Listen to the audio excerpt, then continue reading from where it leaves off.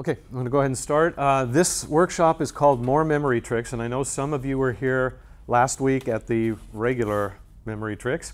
If you weren't, you'll be able to catch on to this, I think, very quickly anyway, but I have so many memory tricks that it's hard to cover them all in one workshop, so we're going for two.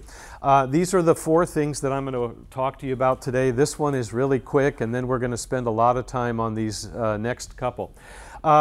Last week, for those who were here, one thing that you should remember is that I taught a couple of math tricks at the beginning of the workshop, and that was not designed to teach math. It was designed to just show you the power of tricks and knowing shortcut ways to do things.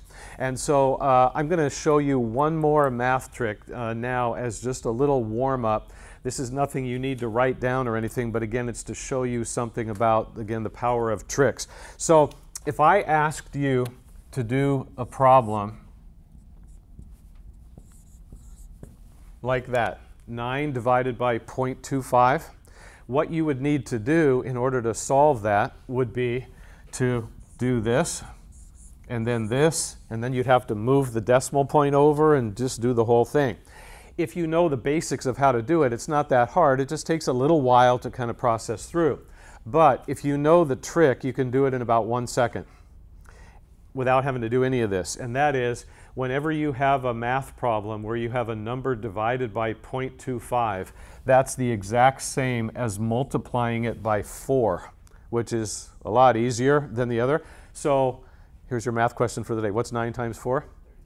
36. Okay, and if you had done all of this and all of that and done it, you would have come up with the same answer. It would have just taken you a lot longer. And so 6 divided by 0.25 would be 24, right? 6 times 4. And the fact that you can do that once you learn this in about 1 second doesn't mean that you're any smarter than you were when you came in here in math. It just means that you know the shortcut, again, the trick. And so the goal of last week's workshop and this week is to show you some applications of how you can use tricks to make your memory absorb more and do better on tests as a result. And that's what these three are going to be all about. Okay, so whether you follow that completely or not doesn't particularly matter for our purposes today. But what I wanted to do first in terms of an actual teaching has to do with mental pictures. And quick recap for those who were not here last week, just so that you have an idea of what we're doing. I explained last week that one of the best memory tricks you could have is learning how to close your eyes and getting a picture of something in a certain way, and then it sticks. It kind of glues into your brain and you remember it. All of us have imagination, all of us can close our eyes and see things, but two of the qualities of a good mental picture that I gave last time that you need to be aware of for what we're about to do right now is that if the pictures are really stupid and bizarre, you remember them better. And so everything I'm about to do with you is going to seem to be pretty stupid, and that usually sounds bad, but in this case, it's going to be good, and I'll show you. The other one is that you very often have to involve play on words, which means rhyming words, other words that sound similar to be able to see things in picture form. And again, I'm going to show you specifically how to do this now. Now, if you are very tired today, I'm extremely nervous about what's going to happen in the next couple of minutes because I'm going to ask you several times to close your eyes and get a picture of something that I'm describing. And I want you to do that. I don't want you to just sit there and kind of stare at me. I want you to close your eyes, but then when I'm done, you need to open them. And so if you're really tired, I don't want to hear snoring anywhere in the room, so hopefully we'll be okay with this. What I'm going to teach you is going to actually require no note-taking whatsoever. So usually I like people to write down some things that I teach that they find helpful, but for the next 5 minutes or so, I don't want you to write anything down. It kind of defeats the purpose of this. I'm going to teach you something that I'm going to test you on at the end of the workshop. And I think if you do this the right way, you're going to be shocked at how easy it is for you to memorize what I'm about to show you without writing it down, without doing anything like that at all. So again, I want you to just follow my direction. And when I have you close your eyes, I want you to close your eyes. And the big thing, remember, is I don't want you to try to close your eyes and listen and remember what I'm saying, because you won't. I want you to see the pictures that I'm describing, and if you see them clearly, you're going to remember them later. Okay, so here is the strange little teaching here. I'm going to teach you 12 names of streets that are all in the Long Beach area. You'll probably recognize most of these streets. 3 of them are in Group A, 3 in B, 3 in C, and 3 in D. When I give you a test at the end of the workshop, what I'm going to expect you to do is when I give you the name of a street, I expect you to know which group it's in. And a lot of times when you have many things to learn, it's easy to get them mixed up and in the wrong groups. But if you do this right, you're going to be perfect at the end and sort of surprised again how well this worked. So here's the first picture. Okay, we're going to end up with several pictures here. We're going to use the sound-alike word hay. Okay, everybody I think knows what hay looks like, whether it's a big bale of hay or like loose hay or straw. That's a picture I want you to get, and I have a little visual aid here just to kind of make this a little bit even easier for you. The first street in Group A is this one, which is Market. Okay, so this is the first part of the first scene, and again, just follow me with this. Even if it seems weird, you'll find in the end it works. I want you to close your eyes, and I want you to get a picture of the market, the supermarket, and you're walking down the aisle with your cart shopping, but everywhere you look, on the left and the right, on the floor in front of you, there's hay sticking off the shelves, bales of hay in front of you. You have to even swerve your cart around. So I want you to really see that. Again, don't just listen to the words, but try to get that picture in your mind. Okay? Now, you can open your eyes. I'm going to show you something because otherwise you wouldn't get this. As you're going down the aisle, all these people are there. Nothing unusual about that, except they're not shopping. They're standing there kind of blocking your way, and every person you're looking at has something in front of their face. You can't really see their face at all. And what they're doing is they're reading magazines while they're standing there in the market. Well, go ahead and close your eyes, and this is where I want your imagination to work. I want you to imagine all these people in front of you standing there reading magazines, and I want you to even read the cover of the magazine. In other words, what magazine is it that they're reading? Really be specific about it, because that helps. So kind of get that picture in your mind. Okay, and then you can open your eyes, and what street is that supposed to help you remember? Well, this is one of these weird tricks that actually works. It may sound a little bit odd. It's for this one, Magnolia. What does that have to do with what I just described? Well, just this part, the mag as in magazines. If I asked you to close your eyes and get a picture of a magnolia tree, could you do that? Maybe a few of you, but I have no idea what that looks like, so I can't really get a picture of it. But a magazine, that I know, right? So we stick with things that we know. Okay, and then go ahead and close your eyes one more time for this weird picture. You get very angry with all these people in front of you, and you finally say, could you move out of the way? I have to go through and shop. And I want you to imagine every person who has those magazines in front of them lowering the magazine and looking at you. And now you can see them, but in place of their eyes, picture big red cherries right in place of their eyeballs. And imagine as you look at each person what it would look like to see cherries stuck there. Okay, and then you can open your eyes, and that street, if you can't figure out, we're in trouble. That's a simple one, all right? So this one is easy, some are a little bit harder. Okay, now that picture, that weird little picture with the hay in the market, is supposed to connect all those together, and we'll see how that goes later. The second category, we're going to use the letter, or the insect, the bee. Everybody knows what a bee looks like, but don't picture a bee that's like this. Picture one that's the same size you are. That would get your attention in a hurry with the big stinger. So 5 or 6 foot bee coming after you. Okay, the first street in Group B is this one, and that is Park. Okay, so here is a new strange picture I want you to get. Go ahead and close your eyes, and hopefully you're not falling asleep on me with this. Close your eyes and imagine yourself standing in the park, in the playground area where the swings and the slides are. And everywhere you walk in the park, there's this giant bee that is trying to buzz by and sting you. Kind of get that image in your mind. Okay, and then go ahead and keep your eyes closed.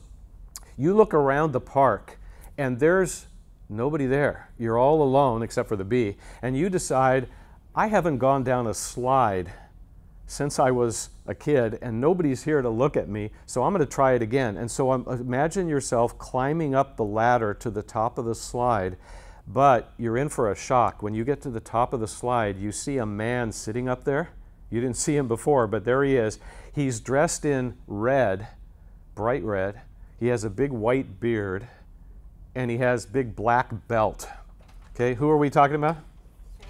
Yeah, Santa Claus. Well, what street is that? Okay, this is another one of those partial ones that still works, okay? And so if you weren't sure who I was talking about, go ahead and close your eyes back up and again imagine Santa up on top of the slide, and then you can keep your eyes closed for the last little part of this, and that is he sits up there and you're waiting and he doesn't go down, so you shove him down the slide, and now it's your turn. And I want you to imagine sitting at the top of a slide, even if it's been a long time since you've done this, and as you drop down, feel what it feels like in your stomach and all of that as you drop, but also as you're going down the slide, I want you to imagine on the left and right side of the slide are beautiful pink roses that are lining the slide. You can even kind of feel them as you're sliding down. So see that picture kind of connected in your brain? Okay, and then you can open your eyes, and that one, which should again be an easier one, is this, is rose. Okay, quick review so far. Where is all the hay? In the market. What is this? Cherry. And again, if somebody walked in right now, they'd think, what in the world are you talking about? What is this? Magazine. Yeah, magazine. And if that's all you said, that's good. Okay, what's it supposed to be? Magnolia. Yeah, magnolia, but who cares? As long as you got that part, you're fine. What is buzzing around the bee, or the park? The bee. And what's on the sides of the slide? Roses. Who's up at the top? Santa. Faye. Yeah, Santa Claus, right? Okay, so we've got two bizarre little scenes or pictures. The third one is the weirdest one of all, so that means you're going to remember this one for sure. We're going to use the sea, the ocean, because you can see a picture of that. So this image is not the most enjoyable, but I want you to try to get it anyway. I want you to try to close your eyes and imagine this.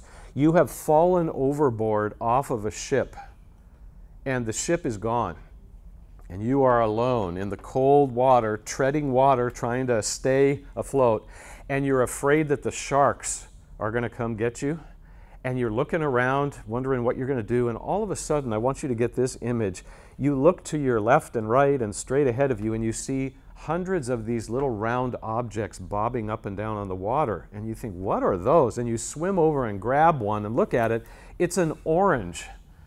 I have no idea what they're doing there, but there are hundreds of oranges on the sea. Okay, so see that clearly. Okay, and then you can open your eyes, and I don't even need to show this to you, but I will anyway. That is street number one. Okay, here's the stupidest one of all. I love this because it's so dumb that you're going to remember it. Close your eyes back up, and here's the image. You're afraid, you're cold, you're treading water, you're holding an orange, and all of a sudden, all these animals start swimming at you from all angles with their mouths open, ready to attack you, which is what you were afraid of, except they're not sharks. In fact, you're so upset you start screaming out in Spanish. And what do you shout? Well, you can look up here, and this is what you shout.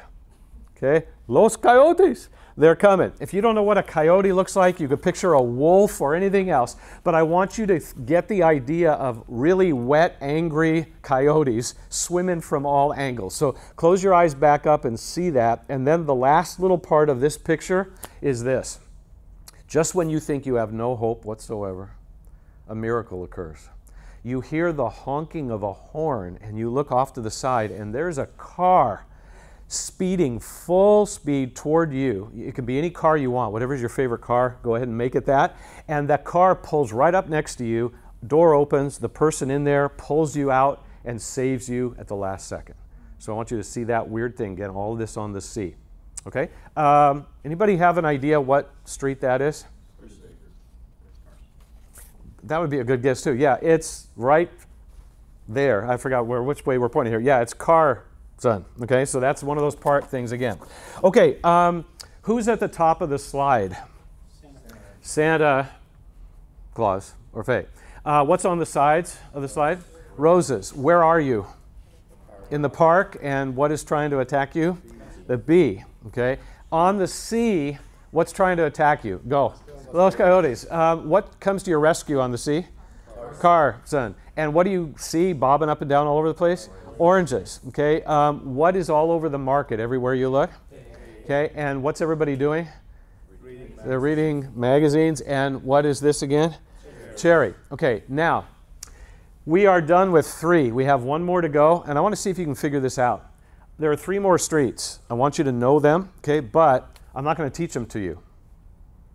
So the question is, how can you possibly know something if I don't teach it to you? Well, here's what we're doing. You have 3 pictures, weird ones, that are stuck in your brain, and hopefully they won't disappear.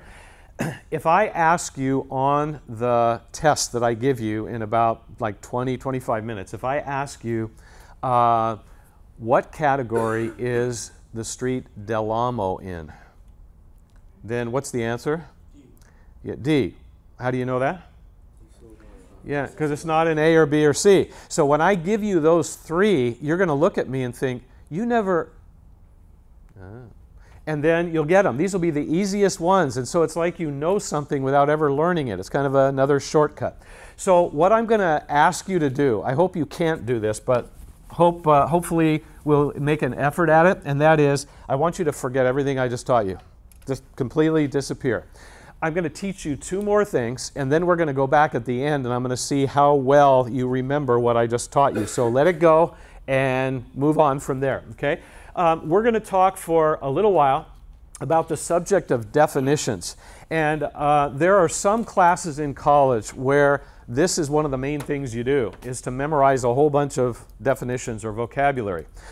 In an earlier workshop, I talked about sort of good ways and bad ways that people try to go about remembering them. But for our purposes today, since the subject is tricks, I'm going to teach you a trick way to remember definitions.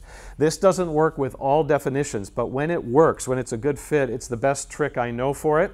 And so what this is called, and this always sounds sort of complicated to people, but it's not at all, is it's called the similar sound cue technique. Okay, and one of the main reasons that I like this, besides the fact that it works, is that there are only 2 steps. 2 steps sounds really good. It's a lot better than 10 steps or whatever. And even better than that, the 2 steps are actually in the name of the method. So that makes it really easy to remember. The first step is the similar sound, and the second step is the cue part. And of course, that doesn't help you any right now, but when I show you how this works, you'll realize how simple it is. I'm going to write a word up here. Let me do this in red so it might be a little easier to pick up. This is a word that probably nobody in here knows. If somehow you do, don't mention it for right now. This is a very long word. It doesn't even look like English in a way. And if you had a definition to learn of this word, what you might do is what most people do.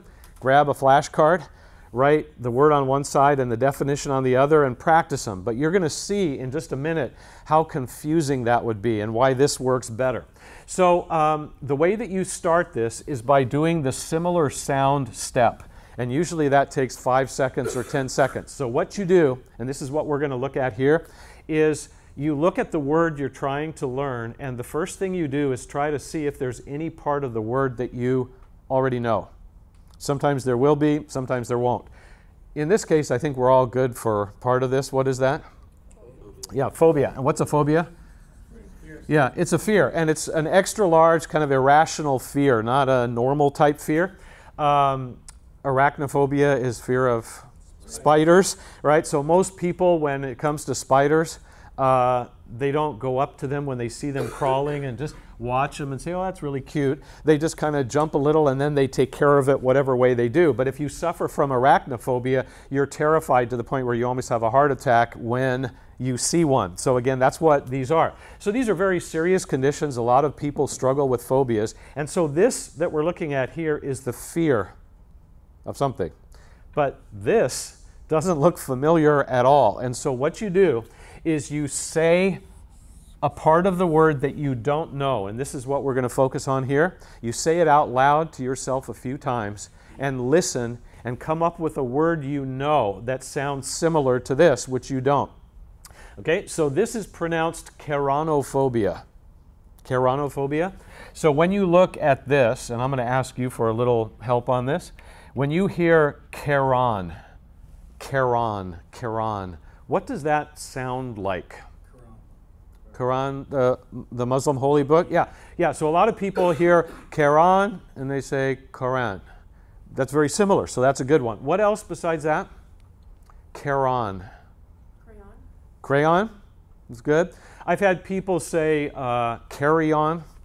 Other people have said the one that I'm actually going to show you because it's on a handout that I'm going to give you in a minute. And this is a good one too. Those that you gave are fine. But it's also similar to the woman's name Karen. So you have Karen, right? Similar. So you play with the sound of that part of the word, and then you come up with something that you know that sounds similar to that, and then you're halfway done already. The other part is the cue part. And to do the cue part, what you do is take that word that you just came up with and make a little sentence that includes it, a very short, simple sentence that's supposed to help you memorize the definition. So the example here is the cue sentence is Karen is afraid of, and then here comes the meaning of this. I think a lot of you are going to be surprised at this because this is not a very common phobia, but it's a real one. Some people are terrified of this, and that is lightning. Okay, so flashes of lightning, not lighting, but lightning, right? And so if you memorize this by writing keranophobia on one side and fear of lightning on the back, it would be really hard for you to lock that in your brain because this doesn't look like this. It doesn't sound like this. There's just no way to connect them. I always wonder when I do this why they didn't just call it lightningophobia.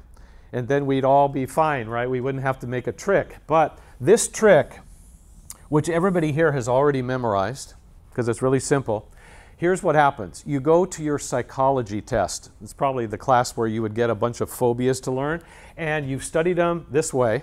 And you see a question on there that says, keranophobia is the fear of, and then gives you 4 choices. You see this word, and what's the first thing you think of? Karen. You think of poor Karen. And you know that she's afraid of lightning, so you mark lightning.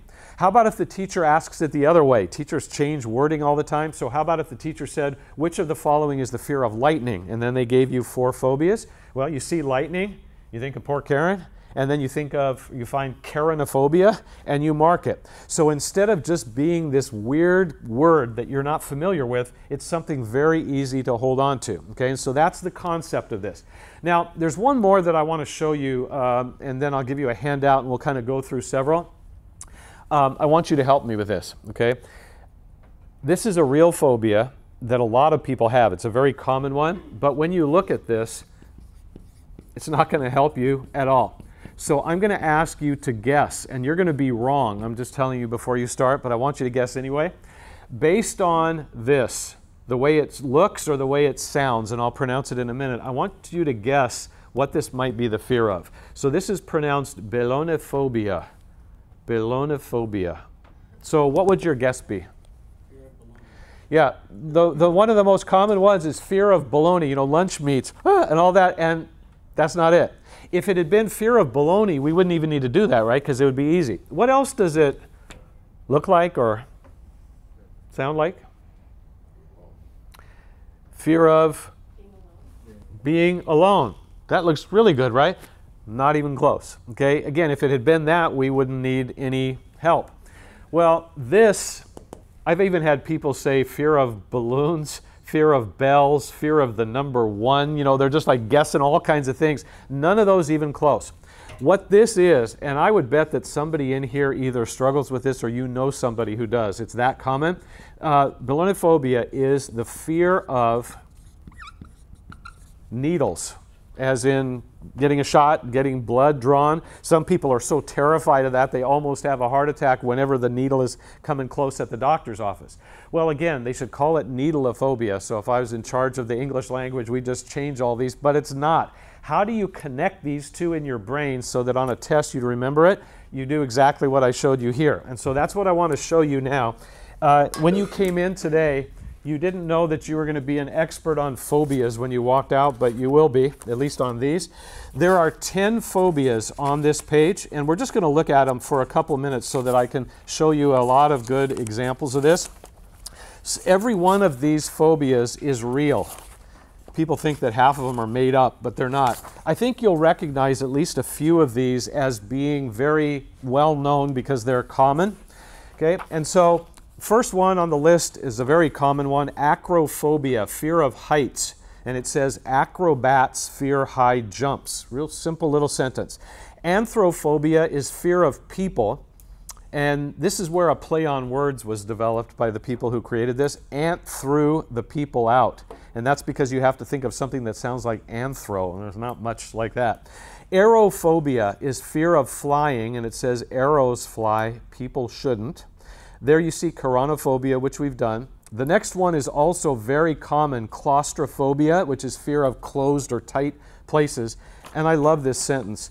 And we have Santa Claus twice in one workshop. That's very weird, but it's Santa Claus hates small chimneys. So if you picture a big Santa Claus trying to squeeze down a tight chimney, that's a good image of what claustrophobia is. And then the next one is my favorite one ever. Ergophobia, fear of work. Her go home, she no like work. Stupid sentence, but again, the more stupid it is, the more you tend to remember it. I bet you won't forget that one. Ballonophobia is fear of needles, and there's the little sentence, baloney. The shot will hurt. So we got baloney in there one way or another. Vestophobia is the fear of clothing. I'm not sure how that one works, but it says here, vests and other clothes scare me. Now, why should we probably not need a trick to remember that one? Yeah, because a vest is a type of clothing. So I bet you could remember that one right away, even without that trick, but it's there. The next to last one is iatrophobia, which is fear of doctors. And the word there, if you're not familiar with it, iatrophy, when I see doctors, just means to sort of be paralyzed or unable to be used, that kind of an idea. And then the last one on the list is polyphobia. It's kind of like the one I gave you up here because it's a woman's name. Fear of many things. Polly is afraid of almost everything. Okay? Now, what I want to tell you about this, just very briefly, and then we're going to move on to our next topic, is I've tried an experiment with some of my classes before that's worked really well, so it's very encouraging.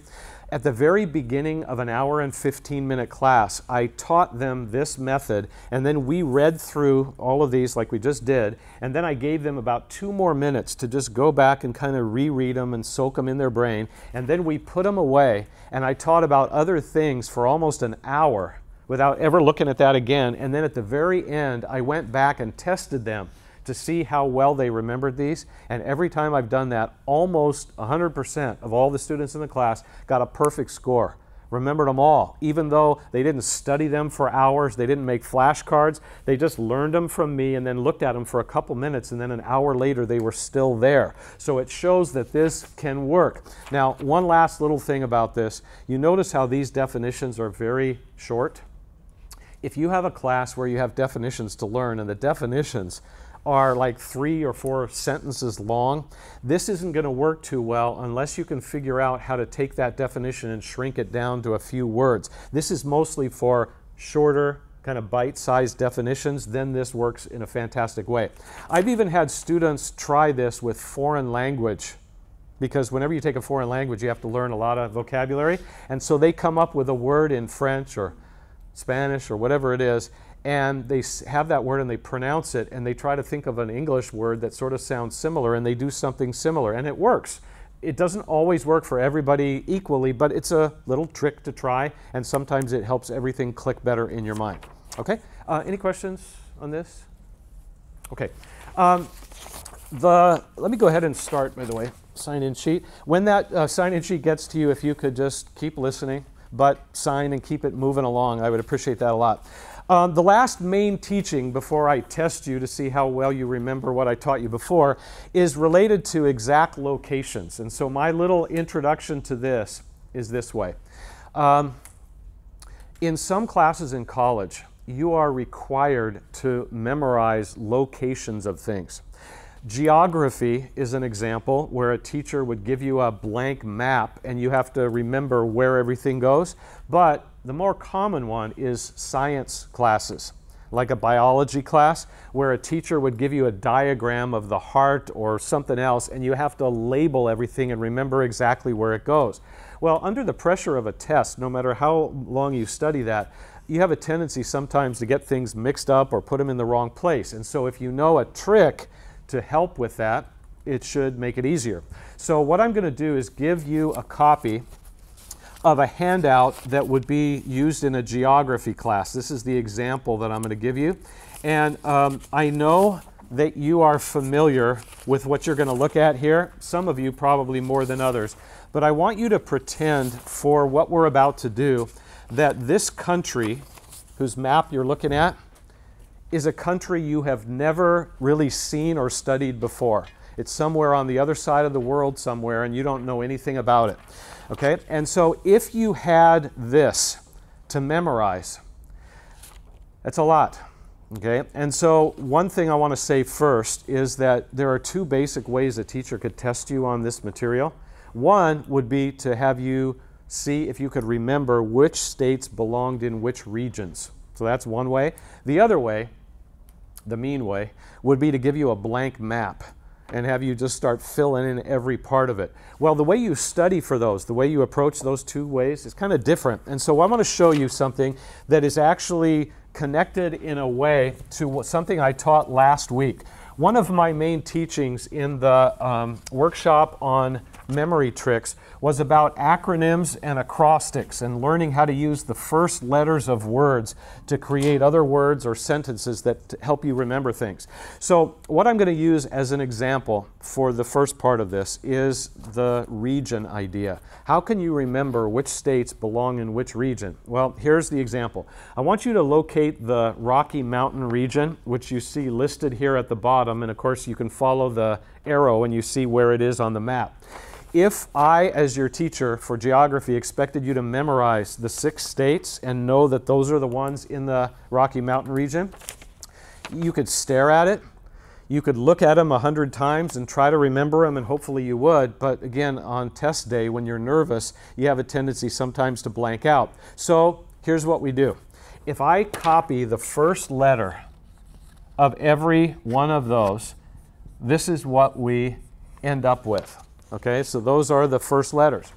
Well, one thing you could do is to try to move these letters around and make a word out of them and then use that to easily remember.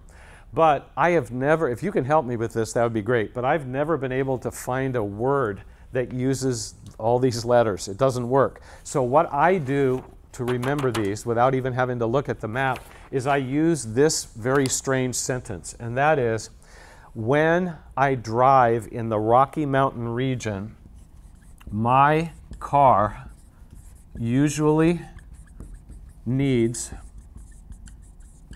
ice wipers. And there's no such thing exactly as ice wipers, but you kind of get the idea. My car usually needs ice wipers. That's my little sentence I remember. What is that supposed to help you with? Well, all of these letters are the first letter of one of those states. Okay? Now, what I want to do, even though I know you haven't studied this, I want you to take this map and just for a few seconds, I want you to turn it over so you can't see it. And I want to see how you do with this. What state is this? Montana? Colorado? Utah? Nevada? Idaho? And Wyoming. Now, are there other states in the United States that start with these letters?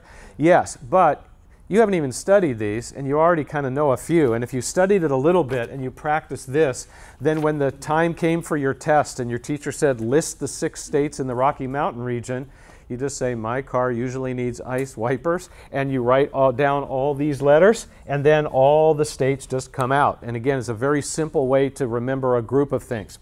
Okay, but the bigger challenge, and this is what I want to focus on for the next few minutes, is what do you do if the teacher is going to give you a blank map and expect you to remember the exact locations? What would be an easy way to remember those? Well, to do this, I want you to look at the lower right corner of the map at the southeast region. That's a much, much bigger region with many more states. Okay, and so as you look and you follow the little arrow up and you see that cluster of states there, what I'm going to do is show you something a little bit like I showed you here, but with a little bit of a twist to it. So as you look up into the southeast region, as you follow the little arrow and you start in right where I'm pointing here at the kind of lower left corner, you see the letters LA, right? What does that stand for? Louisiana, okay? So we're going to start there and we're going to just use the L, all right? Now, if we went from there across and then back and up and over, we'd forget all of that. So we're going to go in a way that's really easy to remember. What state is right above Louisiana? Yeah, right above is Arkansas. Now, when you see these two letters, LA, what do you think of? Yeah, Los Angeles. That has nothing to do with that part of the country, but that's okay. We're going to use this in our little trick. Okay, if you go from Arkansas and then you just go straight across the southern border of the United States, what's the next state you come to? Mississippi, then Alabama, then Georgia. Okay, what does this remind you of? Magazine. Yeah, magazine. We already got that sort of from before. Well, this is a really weird coincidence. There's actually a magazine called LA Magazine or Los Angeles Magazine. Again, has nothing to do with that part of the country, but we'll use it as part of our trick. Now, here's a quick question for you. We kind of skipped one, and that was Florida. Why would we not need to include that one in our trick? Yeah, it's recognizable because on any diagram or any map, anything that physically sticks out away from everything else, that's usually really easy to remember just by looking at it once or twice. It's all the stuff buried in the middle that's usually harder. So we're going to just skip that one. Keep going up the coast. What comes after Georgia? Right, South Carolina. So now we have plural, LA Mags, like LA magazines. What's next? Yeah, North Carolina. And why do we not need to include that one in our trick? Yeah, and I always tell people, if you're in a geography class and you don't know that north is above south, I can't help you, right? So that should be simple. It's like 2 for 1, okay? So we don't need to include north. If we know where south is, we got north. What's next? Straight up? Is Virginia, okay? Well, you know that Virginia is the name of a woman in addition to being the name of a state. So what we have so far, this strange sentence is, when I'm in the southeast, I buy LA Mags for Virginia, which again doesn't make a lot of sense, but it doesn't matter. It's simple to remember, okay? Well, we're out of coastline now, so go left. What's next after Virginia? Yeah, West Virginia, okay? And we shouldn't need to include that either because, again, you should know that west is left. So that means we've done all the states in that region except for 2. Which ones are still left? Yeah, Kentucky and Tennessee. Now, when you create some kind of a memory trick like this, you don't want the trick to be so long that you forget the trick later. So we're going to leave this right here. That's about enough. But I want to ask for your help with this. See how you do, okay? As you look at Kentucky and then Tennessee, it would be easy for a person to remember that those go there, but then when the test came, it would be really simple to get them mixed up, to get them reversed, right? That kind of thing happens all the time. So based on what I taught you at the beginning today about creating weird pictures in your mind to remember things, what could you do to remember that Kentucky is above or on top of Tennessee? So here's what we do. What does this make you think of? First thing, Kentucky. Yeah, most people start getting hungry or whatever, immediately they say fried chicken. Okay, so we're going to use that. How about Tennessee? What does that sound like or rhyme with or anything? Yeah, a lot of people think of tennis, you know, like tennis shoes, tennis racket, tennis ball. Well, here's what people have told me. So I didn't come up with these. This is even weirder than I could come up with. I've had people say they pictured a bucket of Kentucky Fried Chicken here and tennis shoes down there. And so Kentucky's up there, Tennessee's down there. It's a very weird picture, but you'll never get them mixed up. Other people have said I picture eating a piece of chicken and holding a tennis ball down here. whatever you come up with, as long as it's sort of creative and weird, it'll stick in your mind. And so by doing these two things, coming up with this and coming up with that Kentucky and Tennessee, if you studied it that way and you just reviewed it a few times, and then the teacher gave you a blank map of that part, and you knew, okay, I'm starting in the lower left with Louisiana, Arkansas, you'd end up getting every one of them right. And so what a lot of students tell me when I ask them, how do you study for a map test or a diagram test, they say, I just stare at it, open my eyes really wide and stare at it a lot and hope that it soaks in. That's a bad move. And so you want to come up with some creative way, whether it's like this or something else, to be able to remember it under the pressure of a test. Okay, so that's the purpose behind this. Okay, any questions on this one? All right, last thing that we're going to do today is for me to give you your test. Okay, so if you want it on the back of this, or you could do it on notebook paper or whatever, I want you to number from 1 down to 12. From 1 down to 12. And then I'm going to just give you a really quick instruction. And then I'm going to be off and running on this little quiz. And again, sometimes when people hear the word test or quiz, they get nervous. Don't get nervous. You're not turning this into me. But we'll see how you do. Okay, I'm going to read all those street names, all mixed up, in a mixed up order. And what I want you to do for each one of them is, this is like regular multiple choice. Put down A, B, C, or D as the category that it's in. Take a few seconds and get the picture that this goes with. This one, this one. Remember what I said about this one, and then you're ready, and you should be able to do great. Okay, so again, you're just putting A, B, C, or D. Number 1 is orange. So if you have to kind of look up there, just think of the pictures and put down the group. Number 2, market. Number 3, cherry.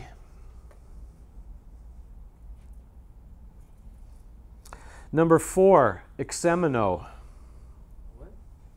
Exemino. Number 5, Santa Fe. Number 6, Carson. Number 7, spring. Number 8, magnolia.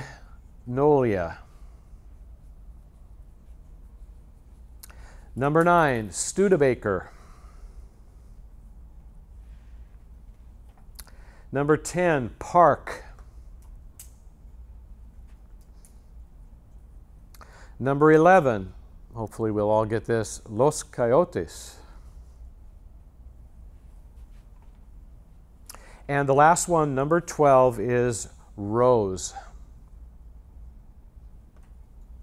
Okay, now I'm going to read the correct answers, have you sort of check yours, see how you did, and then I have one more sort of comment to make about this method, and then we'll be all set. Okay, here are the answers. Number 1 is C, 2A, 3A, what was 4? D, right, so that should have been easy. Number 5 was B, 6C, 7D, 8A, 9D, 10B, 11C, and 12B. Okay, anybody get them all right? That's several. How many missed 1 or 2?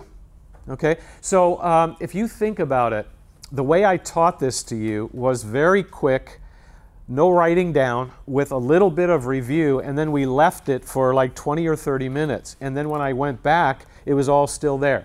The last thing that I wanted to share with you, and I love this little story, is that I had, when you learn things this way, by use of mental pictures, they stick for a long time, longer than you want them to. And I had a student one time, this guy, who learned this from me and told me later that about 3 months after that day where we did all that, he was driving with a friend, and he hadn't thought about any of that ever since that day that he was here in the workshop. And he said he was driving and they stopped at a red light, and he looked at the light and he was waiting for it to change, and he glanced up and he saw the street and it said Los Coyotes. And immediately, as soon as he saw that, he looked at his friend and he said, hey, that's in group C. And the person looked at him like, what? And he even said, what? Oh, I fell overboard, off the boat. I was in the sea. I saw orange. And he was starting to tell the whole story, even though he hadn't thought about it in months. And that shows that it was still there. I may have ruined your driving enjoyment in Long Beach for the rest of your life, but I dare you, the next time you're driving down the street and you look up and you see Cherry or you see Carson, not to have that story flash in your mind. And you're going to say, I want to get rid of it. You can't. It's going to be in there for a long time. And again, some things you don't want in there, but if you apply this to school-related things and then a test comes, you realize, wow, it's there. It hasn't disappeared anywhere, and that's what you want. You want to learn things in such a way that they're glued in there and they'll come out beautifully on a test. Okay, that's the goal. Okay, so we're done for the day. If you could pass me the sign-in sheet.